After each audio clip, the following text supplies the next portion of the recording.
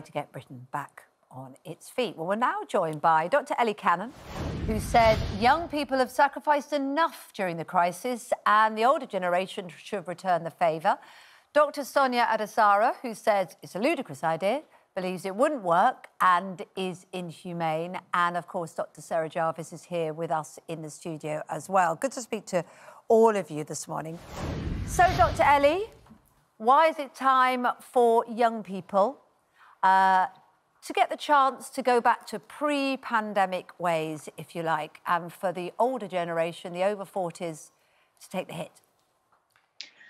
Well, we know very clearly that this virus discriminates against age. The number of people getting severely ill, the number of people dying under the age of 40 have shown us that very, very clearly.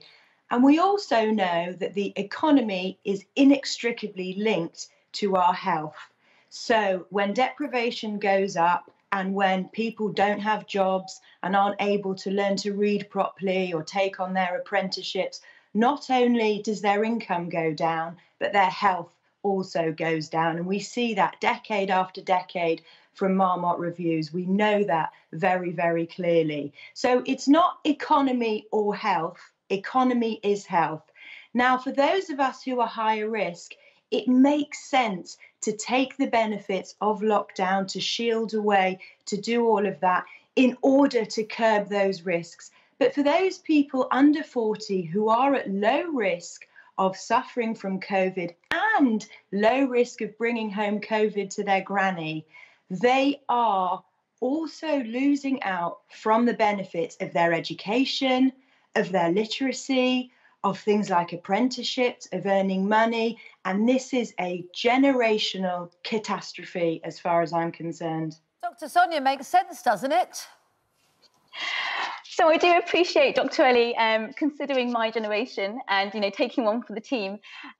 But I think this idea and the narrative around this idea is flawed and deeply problematic. So if we just think about, where does this idea take us? So if we start to think about the groups of people who are shown to be dying at increased rates from coronavirus, as Dr. Ellie said, the virus does discriminate.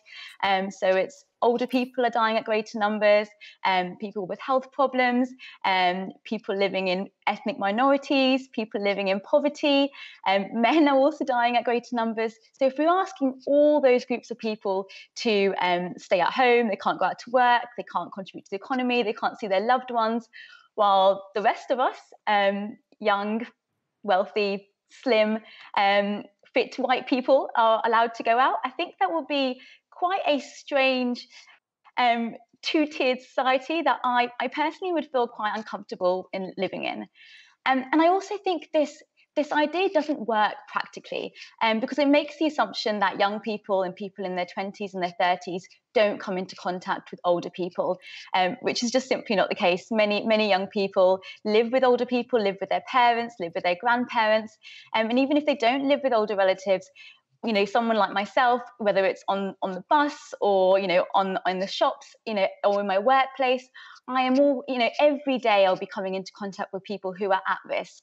And yes, it's very unlikely that if I was to get the virus, I would become seriously unwell, but that doesn't mean I don't stop transmitting the virus.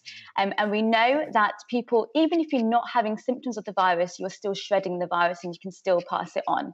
And we know, again, with young people, we know that they are not getting serious infections of the virus, but there is evidence to show that they are transmitting it. Teenagers, for example, transmit the virus. It's thought to be at similar rates to adults. So I think this idea is flawed. It's based on, it's quite irresponsible because it could cost lives. And I think the consequences for our society would be quite harmful in the long run. Dr. Ellie, quite irresponsible. And certainly on that point, when, I think Dr. Sonia makes it very clear there that actually lots of people under their 40 will be in contact with people who are elderly and older, whether that's at home, in multi-generational families or on public transport. Yeah, that's absolutely right. But there's very clear evidence from studies in Holland who have looked at this very closely with their public health systems and the Utrecht family studies that show that peers transmit the virus to peers. And you are not then talking about young people then being all over their granny or being not being as careful as they were before. So we have to be careful about how we use headlines and then how we read the data behind it. There is not very good evidence for even teenagers transmitting the virus. Sorry, Dr. Ellie, wasn't that the problem in Blackburn, though? Just getting clarity. When we heard about the issues in Blackburn, in Greater Manchester, and the problem with multi-generational families, wasn't the issue there that the danger was that people were coming from the outside, perhaps younger people who are out more, and going to wider family members or going to grandparents and spreading the virus? Wasn't that a slight issue there? There is an issue, but you are talking about families who have got older people who are being more careful. So we are still practicing face coverings, hand washing, social distancing. And we can talk about this as an idea that sounds discriminatory, or we can talk about it from the data. For example, in my practice where I work as a GP, this is already happening. We have already risk assessed all our staff. So me, as somebody with no background health conditions, although I am over 40, I am still seeing patients face to face. My colleague who is older than me... You wouldn't be, though, would you? Because it wouldn't be based on the fact that you're over 40 but you have no health conditions. It would be based on age. And I think that's where people get rankled. For instance, you know, what do you think about Dr. Sonia's idea of the message it sends out? You know, your vision of the future where we allow youngsters to take the strain, to drive the economy. It's not just youngsters, is it? As she says, it would be slim people, white people, people not from poor backgrounds, if you're looking at the data. What kind of message is that for a future society? Is it one we want?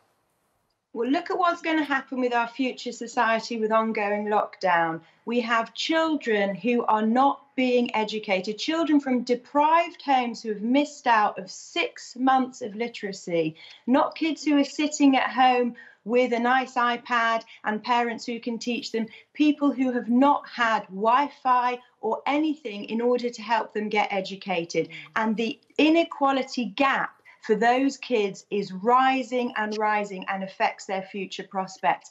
And that leads to illness and deaths as well. We can't count them yet, but that will lead to that. We've lost 22,000 jobs in lockdown in the restaurant industry. Those are jobs that young people, people at the lower end of the wage spectrum would have. They now no longer have that income.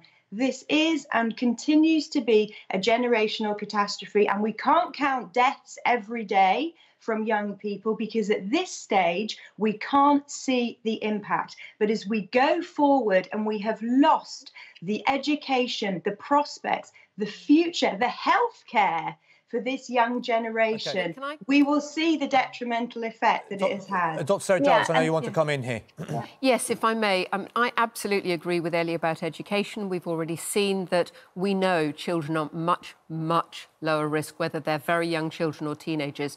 The new evidence that's come out suggesting teenagers may be more likely to transmit has to be balanced against the risks for them. But this isn't just about generation. This virus doesn't just discriminate against generations, it discriminates against deprivation. And if we say we're going to lock people down because they're at higher risk as soon as they get to over 40, that's going to discriminate against people of South Asian origin, people who have diabetes, people who live in more overcrowded housing, all sorts of people who are already struggling more. And there's also the fact that an awful lot of older people would say, hold on a minute, we have worked all our lives to make this country what it is. Now you're saying you're going to let everybody under 40 get out there and do their own thing. And basically the cost for that is that we're going to have to be locked away completely. Because if under 40s are out there spreading the virus, as Dr. Sonia so rightly says, then older people are going to have to hide away in their homes. But Sarah, I think what she's arguing is that actually, in a way, maybe that's a pill we have to swallow.